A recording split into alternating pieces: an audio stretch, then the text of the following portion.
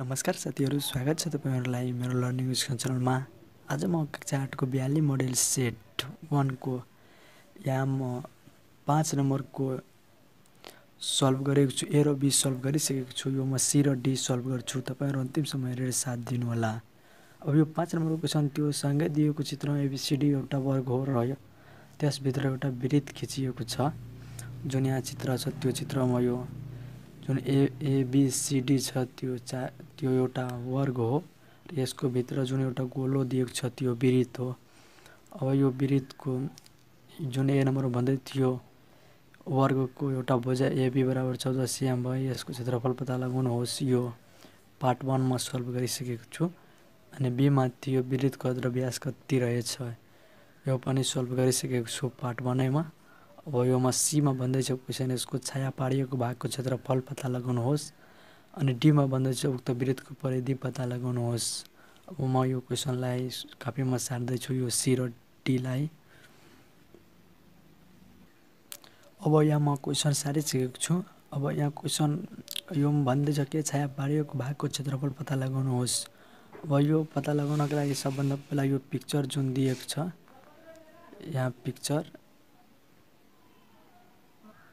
अब यहाँ जुन एउटा वर्ग र त्यसभित्र वृत्त दिएको छ, यसको छाया पारिएको भागको क्षेत्रफल पत्ता लगाउनको लागि पहिला हामीले यो एबीसीडी एउटा वर्ग हो र यसको क्षेत्रफल पत्ता लगाउनु पर्यो।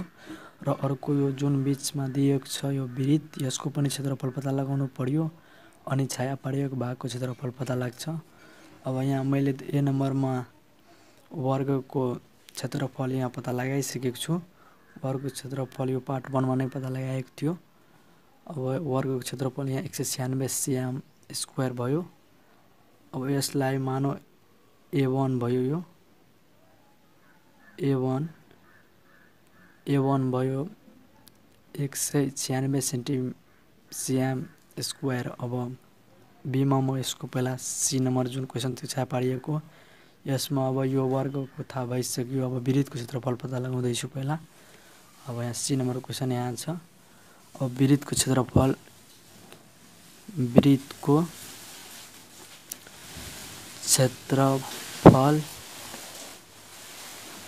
A2 मानौ यसलाई A2 A1 त्यहाँ थियो। अब यहाँ A2 भयो। अब A2 यसको फर्मुला के हुन्छ, पाई आर स्क्वायर। यहाँ पाई को मान कति हुन्छ 22/7 अनि इन्टु आर। आर भनेको कति यहाँ आएको थियो यो भन्दा पहिला सी नम्बरमा जुन यो भन्दा पहिला भिडियोमा नै सोल्भ गरेको थियो पार्ट 1 मा। कति आएको छ आर को मान यहाँ 7 सिएम। अब यहाँ यही राख्नु पर्छ 7 सिएम। अब यहाँ के भयो 7 सिएम, आर को स्क्वायर बनेको सिएम को स्क्वायर। अब यहाँ के भयो 22/7 अनि 7 सिएम स्क्वायर। अब यो के भयो, अब यहाँ हेर्नु 7 सिएम को स्क्वायर दुवैको स्क्वायर गर्दा यहाँ के हो 7 इन्टु 7, दुईवटा 7 यहाँ आउँछ। 7 इन्टु 7 यहाँ 7 को स्क्वायर भनेको दुईवटा। अब दुईवटा भयो भने एउटा कटियो अनि के बच्यो यो 22 अनि इन्टु 7। 22 लाई 7 ले इन्टु गर्दा कति हुन्छ 154 अनि सिएम स्क्वायर को सिएम स्क्वायर। यो भयो A2 पत्ता लाग्यो। अब छाया पारेको भागको क्षेत्रफल पत्ता लगाउन सजिलो हुन्छ। अब छाया पारिएको भागको क्षेत्रफल हेर्नु, छाया पारिएको भागको क्षेत्रफल। अब यहाँ हेर्नु, यो म एकचोटि फिगर हेर्नुहुँदैछ, यसको फिगर कस्तो थियो।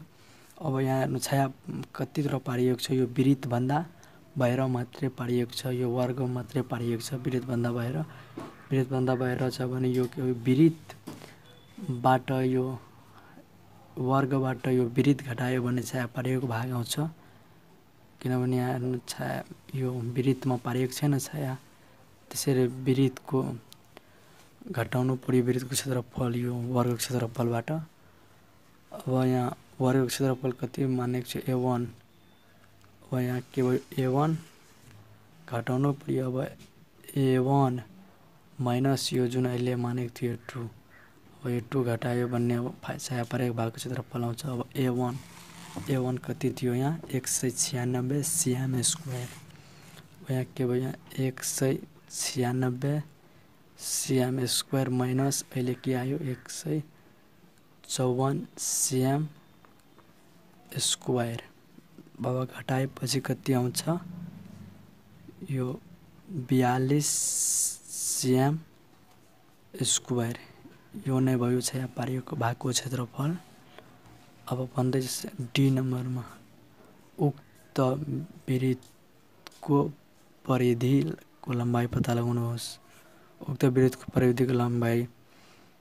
अब यहाँ समाधान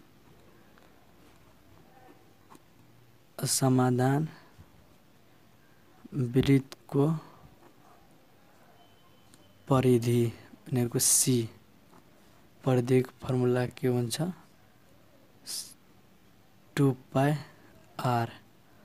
2 × पाई को मान 22/7 अनि आर कति थियो यहाँ जुन राखेको थियो यहाँ मान कति राखेको आर को मान 7। त्यसैले के भयो 7 सिएम को सिएम। अनि अब यहाँ हेर्नु यो 7 कटियो भन्ने अब के भयो 22 दुना 44 सिएम। यो नै भयो आन्सर। यो 5 नम्बरको अब सबै सल्भ भइसक्यो। 6 नम्बरको अर्को भिडियोमा ल्याउँछु।